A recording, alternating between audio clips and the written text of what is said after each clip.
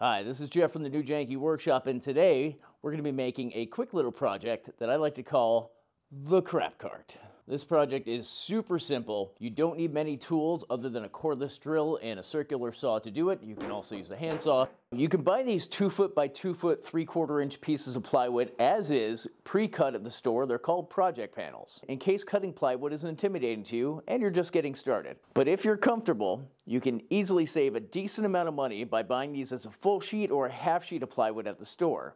And in most cases, these stores will cut them down for you, sometimes free of charge, sometimes for a small fee. The 2x4s, however, do not come in 3 foot lengths, but these can be trimmed down at the store for you, or you can trim them down yourself using your own tools. What we're first going to do here is cut the 2x4s down into 3 foot pieces.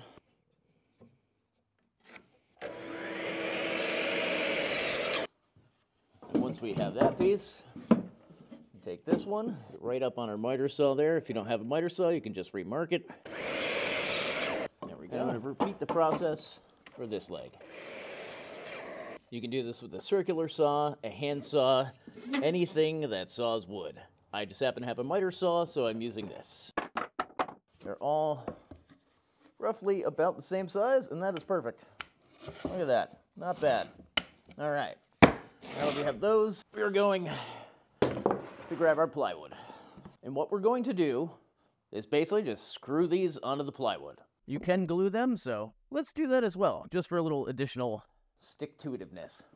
For this, I'm going to be using my bench vise here, so I can get this flush with the table. This is not a requirement, but it helps. That feels flush. Next tool we're going to need is a drill and a driver. You don't have to use both, but you can. You can use one of these fancy things, or you can also just use your finger.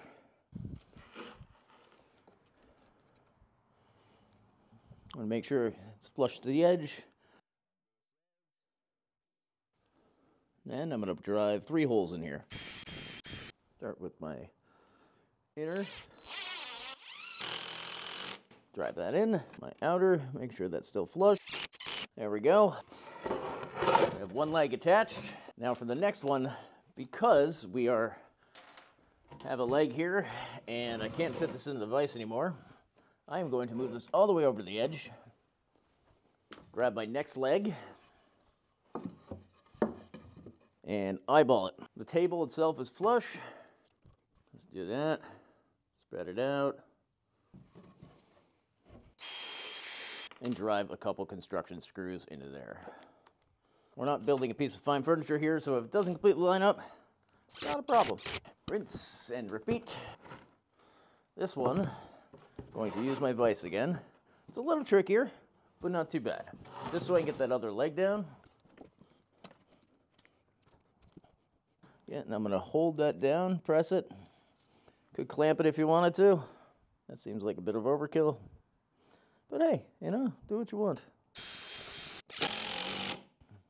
Oops, split out a little bit, but hey, that's all right. It's a crap cart. Now we have one more leg. Pull this out to the edge.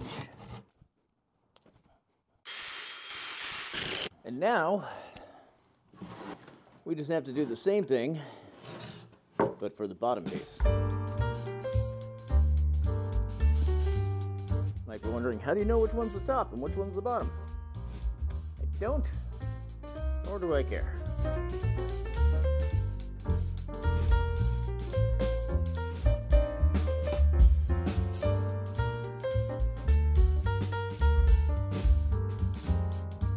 And there we go. There is the basics of your crap cart.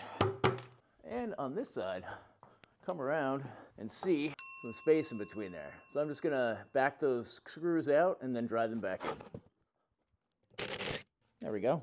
And now, one final bit we need to do on here is add some casters. We'll just go to my crap under here and pull out my caster collection. 1, 2, 3, 4. Now, these are all I got in my bin. These are non-locking casters, but you can easily get locking casters And I like to bring these right out to the edge for the most stability. I'm not even going to measure where these things go because it doesn't matter. Just using some simple 3/4 inch panhead screws to start from the outer corner, and then I can make it prettier from there.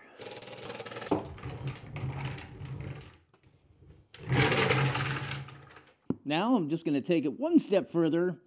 It's going to be like putting racing stripes on a Pinto. We're going to put some edge banding on this thing. Some maple edge banding. And my cut mark, I'm cutting it an inch over because I want to cut these down flush once they're on there. Now we're going to use my fancy tools and cut this down into strips.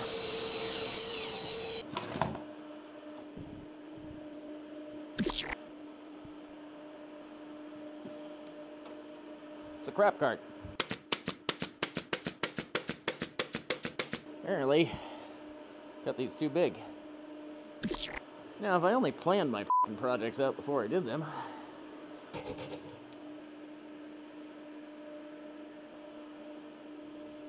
I'm using my 23 gauge brad nailer here, but that is not needed. You can use trim head screws, small finish nails, whatever you're good with.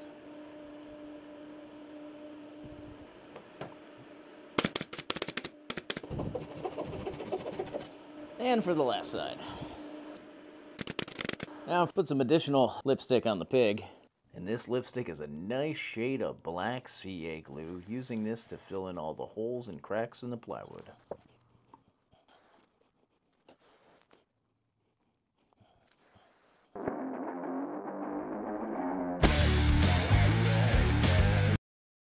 And then to really make this thing pop, we're going to use a little finishing oil on the walnut. For that, I like to use WD-40.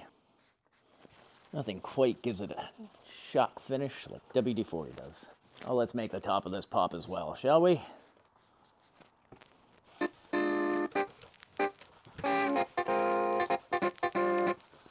Thank you so much for watching. Now, this is the crap cart, but not because it's just a piece of crap, but because it can be used to store your crap, or to move it around, or really for anything else you need it for. As I mentioned earlier, it's a quick and easy project you can make with very few tools. I am also using this as a way to get better myself with making plans. So, as you guessed, maybe from what I just said, the plans are going to be available for this in the description below. Cheaply, it's the crap cart. If you made it this far, please consider subscribing, or maybe checking out our exclusive content on Patreon for just as little as $1 a month and help supporting the channel. Or maybe just sharing this with a friend. Thanks for watching. This thing can also hold a surprising amount of weight. May not look like it, but I am a surprising amount of weight.